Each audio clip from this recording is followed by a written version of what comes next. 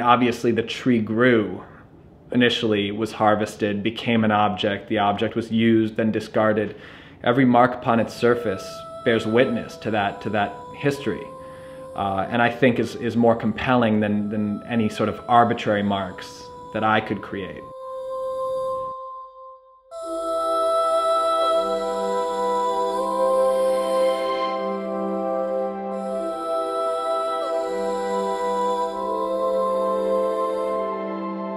I basically collapsed three-dimensional objects into two-dimensional pictorial space. Perceived obsolescence, planned obsolescence, everything is made to be thrown away.